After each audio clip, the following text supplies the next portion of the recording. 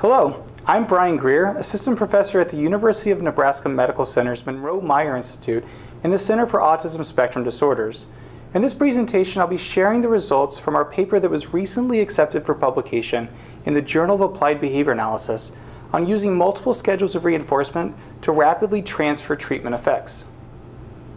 Functional communication training, or FCT, has strong empirical support for its use in treating socially mediated destructive behavior by combining differential reinforcement of alternative behavior with extinction. In the early stages of FCT, the therapist uses a dense and often continuous schedule of reinforcement to teach the individual to reliably emit a functional communication response, or FCR, to access the reinforcer maintaining destructive behavior. However, these initially dense schedules of reinforcement must be later thinned to more practical schedules for implementation by caregivers and teachers, and there exist several methods to accomplish this. One method involves the use of a multiple schedule in which two or more unique schedule-correlated stimuli alternate with distinct reinforcement schedules. For example, in the presence of a green stimulus, or the SD, FCRs result in the therapist delivering reinforcement while destructive behavior remains on extinction. However, in the presence of a red stimulus, or the S delta, both the FCR and destructive behavior result in extinction. To illustrate how a multiple schedule can facilitate reinforcement schedule thinning, let's say the therapist initially displays the green stimulus, the SD, for 60 seconds, followed by the red stimulus, the S delta, for 60 seconds. Across sessions, the duration of the S delta, the red stimulus, increases relative to the duration of the SD, the green stimulus.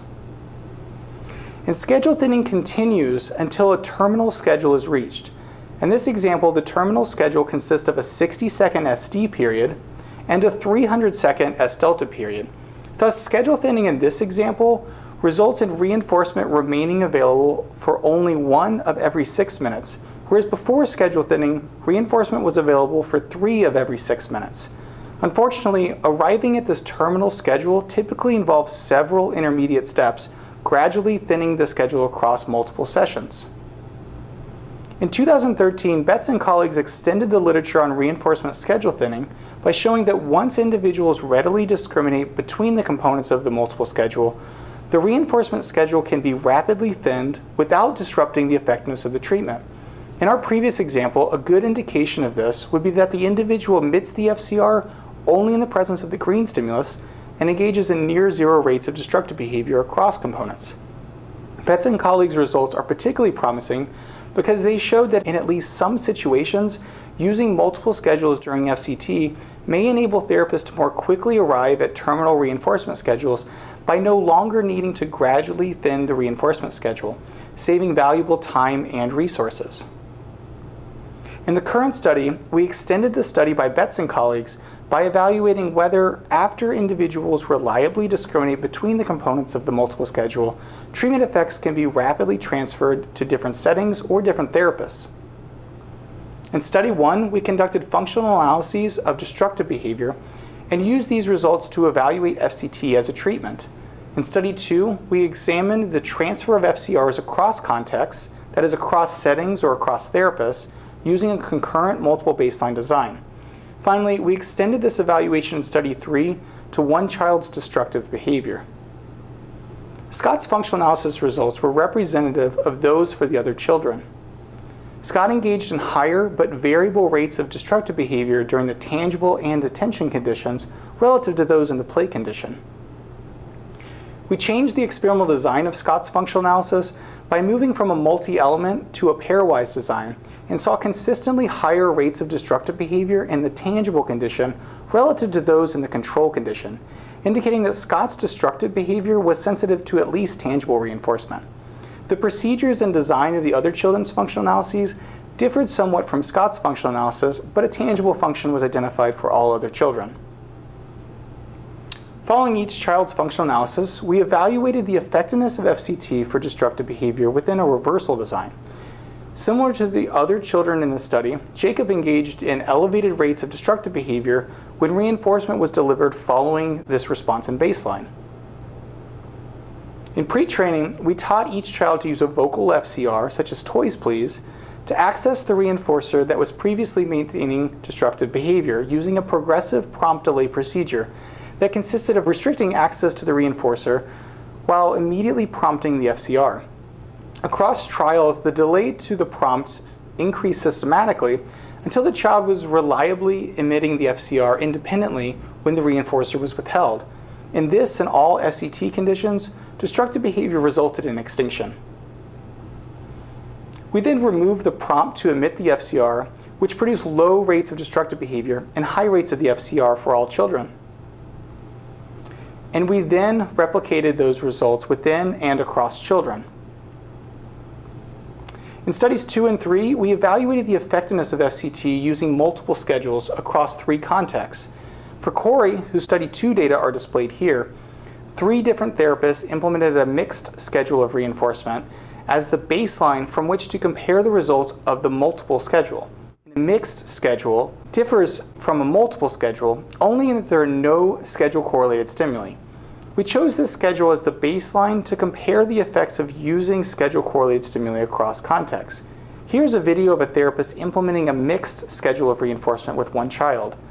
Notice that the availability and unavailability of reinforcement is indistinguishable to the child. My turn.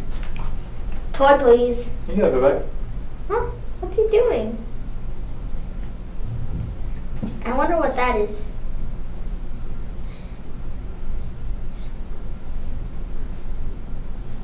My turn. Toy, please. Toy, please. Toy, please. Toy, please. You got it, back. Ah. Here are Corey's results from the mixed FCT baseline. Corey eloped only a few times in baseline and emitted decreasing rates of the FCR in the presence of the SD and the S delta. Beginning with therapist C, we converted Corey's mixed FCT schedule to a multiple FCT schedule by adding discriminative stimuli. Here's a video of a therapist implementing a multiple schedule with a child. Notice that when the therapist displays the red wristband, which signals extinction for the FCR, that the child waits to emit the FCR until the green wristband is displayed, which signals the availability of reinforcement for the FCR.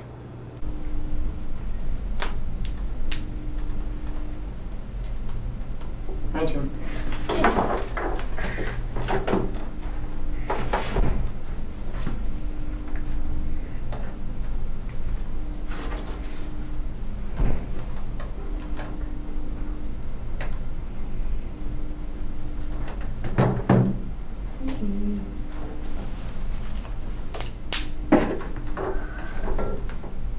Toy, please.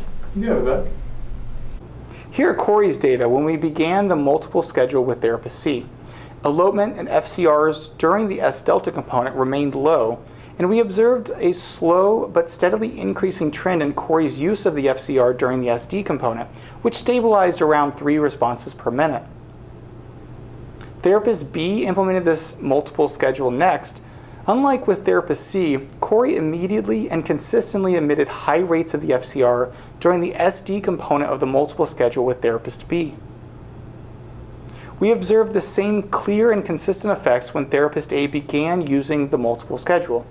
To help quantify the rapidity with which Corey began to discriminate between the components of the multiple schedule, we analyzed Corey's rate of FCRs during the SD component when the multiple schedule was implemented by the first therapist, therapist C. We used these data to set a criterion by which to evaluate acquisition of the FCR during the SD component across therapists. The asterisk denotes the session in which this criterion was met with each therapist. As you can see, it took Corey 8 sessions with the first therapist, therapist C, to reach this criterion, whereas the same criterion was met in the first session of the multiple schedule with therapist B and A. These data suggest that Corey more readily discriminated the components of the multiple schedule with the other therapists after having acquired this discrimination with the first therapist. Jacob was the sole participant in Study 3, in which we evaluated whether the results of Study 2 would extend to reductions in destructive behavior. For Jacob, we used a more traditional baseline in which reinforcement was delivered following instances of destructive behavior. Here are those data. Jacob engaged in high and stable rates of destructive behavior in this more traditional baseline condition, and he emitted low rates of the vocal FCR. We implemented the multiple FCT schedule in room B first, followed by rooms C and A. Jacob showed a gradual reduction in destructive behavior across the multiple FCT sessions in room B, similar to the gradual increases in FCRs that we observed with participants in study 2. Also similar to the results of study 2, Jacob showed more rapid reductions in rates of destructive behavior in the second context, room C. In the third context, room A, Jacob emitted 0 instances of destructive behavior in the first multiple FCT session, and these low rates persisted across subsequent sessions. We created a method similar to the one used in study 2 to quantitatively assess the rapidity with which Jacob's destructive behavior decreased across contexts. In the first, second, and third contexts, Jacob reached the criterion level of reduction in destructive behavior in the fifth, third, and first sessions of the multiple FCT schedule, suggesting that the schedule-correlated stimuli in the multiple schedule facilitated reductions in Jacob's destructive behavior across contexts.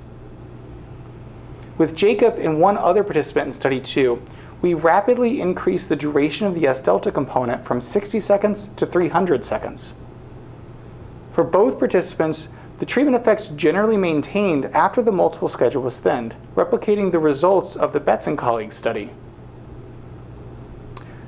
We observed highly differentiated FCRs when the multiple schedule reinforcement was used during FCT for all 4 applications. For one participant, Jacob, high rates of destructive behavior in baseline decreased with the multiple FCT schedule. With 2 participants, we rapidly thinned the multiple schedule reinforcement without a significant disruption in the effectiveness of the treatment. All 4 applications showed that treatment effects can be rapidly transferred to a different therapist or setting when multiple schedules of reinforcement are used during FCT. These findings echo the results of several other studies that have shown that when informed by the results of a functional analysis, FCT with extinction is highly effective in treating socially mediated destructive behavior. Our study adds to the small yet growing number of studies on the importance of schedule-correlated stimuli in establishing discriminative control of the FCR as well as destructive behavior. In at least some situations, these schedule-correlated stimuli can allow for rapid thinning of reinforcement schedules. It can also enable the rapid transfer of treatment effects to different therapists and different individuals. Thank you.